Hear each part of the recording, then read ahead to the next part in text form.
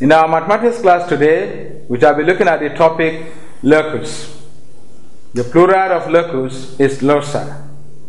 Locus is defined as the path traced by an object. We have some basic loci, and then we're also going to look at the general loci. Locus, basic loci. Locus, the plural loci, is a path or a set of points traced by an object in a plane obeying certain rules or principles, algebraic rules. Basic loci. Number one, locus of a point which is equidistant from a given point. I repeat, locus of a point which is equidistant from a given point.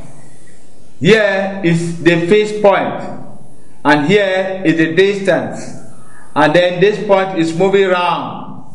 It will trace a path which eventually forms a circle with a fixed point. So this is the path traced or set of points that were made that eventually form this object, this shape. This is a circle.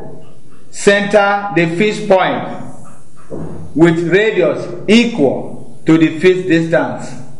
Now, from here to here is the distance. It is fixed for any path that you trace it to. From here to here, from here to here, from here to here, whatever path you draw it, the distance is fixed. While the point is also fixed.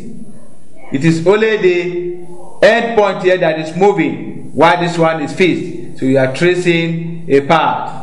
You are tracing a path. And the path you finally trace is a circle. Is a circle. Giving you the center as the fixed point and the radius as the fixed distance. But in three-dimensional surface, this same definition or description is representing a spherical shape, like the earth's surface or a football. Here is the spherical surface, the center is there, and then you have the radius as indicated in this diagram. But in this form, in a three-dimensional surface, it is called a sphere. So that description, locus of a point which is equidistant from a given point, is a circle in a two-dimensional surface, but a sphere in a three-dimensional surface. The second basic loci is this. Locus of a point which is equidistant from two given points. Here is a point A, and here is a point B. And the locus of point equidistant from these two given points is the perpendicular bisector of the straight line joining the 2 points, as described by this diagram here, this construction here. Now, in this sketch, you see now that at this point, this line, which I call the locus L, is perpendicular to the line AB, and is meeting the line AB at the point M, which means that the distance from A to M and from M to B, they are equal. Choosing any point on the line, call it P. The distance from this point P, from A to P, and then from P to B will also be equal. Even if you choose a point here, the distance from this point, let's call it Q, from Q to B and from Q to A will also be equal. That is the definition or the explanation of the locus of point which is equidistant from two given points. So, in summary, this is the perpendicular bisector. Perpendicular bisector, take note of that word, of the straight line joining the 2 points A and B, the 2 points A and B. The perpendicular bisector of the straight line joining the 2 points A and B. Number 3, Locus of points equidistant from a given straight line. Here is a given straight line A, B. And then we are looking for the locus of points equidistant from this given straight line. A line that is S units from the line AB up, that is PQ of S units from this line, and another line of the same S unit from the same line AB, and that is CD, and these lines are all parallel, is the locus of points equidistant from the line AB. So this AB is the given straight line, while this line PQ and CD are the two other lines that are parallel to AB and of equal distance from the line AB. This is two parallel lines of equal distance from the given straight line AB. So the locus of points equidistant from a given straight line is two parallel lines of equal distance from the given straight line. Take note of that. Number 4, locus of points which is equidistant from two intersecting straight lines. This time around, these two straight lines are intersecting. Take a look at it. This is the line AB, and then this is the line CD. They are meeting at this point. They are crossing each other at this point, intersecting at this point. Now that you know this, we are looking for the locus of points that is equidistant from these two intersecting straight lines. Of course, you see the broken lines that I've written here, I've drawn here, this broken line. You see now that this line is bisecting the angle that is formed by AB and CD, and of course, on the acute level of this, and this one is also another line bisecting the angle between A and this point here. Let's call this point O. So bisecting the angle AOD and also the angle COB. This line is bisecting, this line is also bisecting, and of course this is a bisector of the angles formed by the lines. How many angles are here? 4 angles. 1, 2, 3, 4. The angles are bisected by this line, and this one is also bisected by this line. So take note, the locus of points which is equidistant from two intersecting straight lines is the bisector of the angles formed by the lines. The bisector of the angles formed by the lines.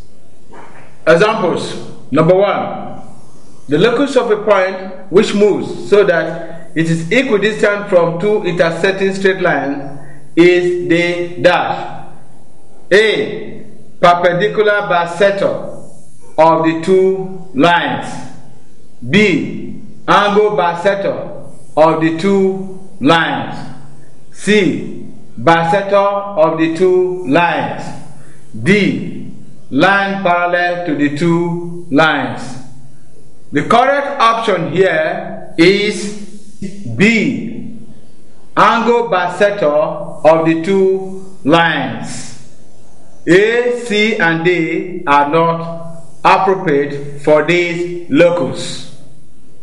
Example number 2. The locus of a point equidistant from the intersection of lines 3x minus 7y plus 7 equal to 0 and 4x minus 6y plus 1 equal to 0 is A line parallel to 7x plus 13y plus 8 equal to 0. B, a circle. C, a semicircle.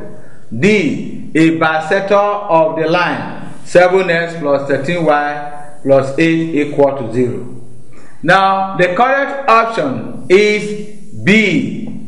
Reason for that, we are talking about two intersecting straight lines, and they are intersecting at this point. Assuming this is your 3x minus 7y plus 7 equal to 0, and this line is your 4x minus 6y plus 1 equal to 0. The point where they are intersecting, say the locus of a point equidistant from the intersection maybe this is the equidistant from the intersection, and this line is moving. Eventually it will form what? A circle. So this is a circle. The center is the point of intersection, and the distance is the radius. So this is a circle. Example number 3. The locus of a point which is equidistant from two given fixed points is the dash. Option A, perpendicular bisector of the straight line joining them. Option B, parallel line to the straight line joining them. C, transverse to the straight line joining them. D, angle bisector of 90 degrees which the straight line joining them makes with the horizontal. The correct option is option A, perpendicular bisector of the straight line joining them. There are two fixed points. Here is a point and here is another point. They are fixed, point A and point B. Okay, let's use something different from A and B because I have used A and B as options. Let's say S and Y. So, if you are looking for the locus of point which is equidistant from these two given fixed points, then it is going to be the perpendicular bisector of the straight line joining them. And this is the perpendicular bisector.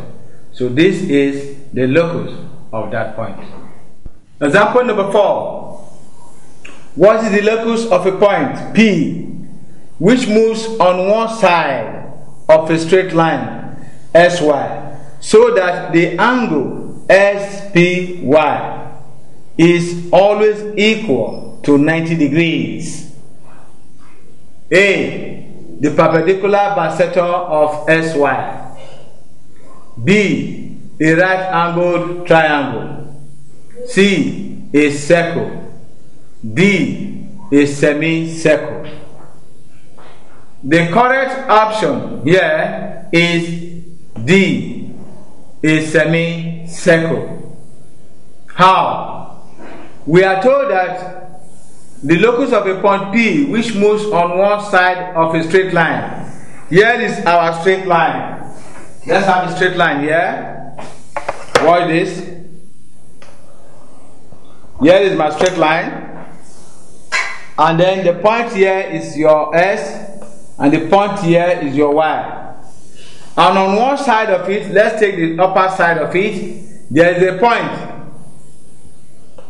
P. It can be there, it can be there, it can be there, it can be there, it can be there, it can be there, like that. There's a point that is moving. It's moving. It's moving.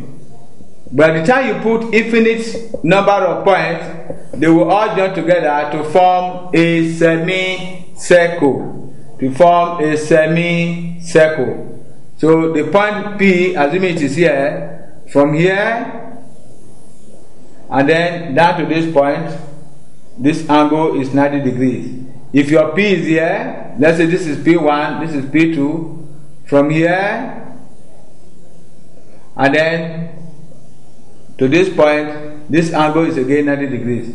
If you choose it from here, maybe this is point 3, from this point to S, and from S to Y, again this is 90 degrees. So at the end of the day, you have a semicircle. A semicircle as the locus of point.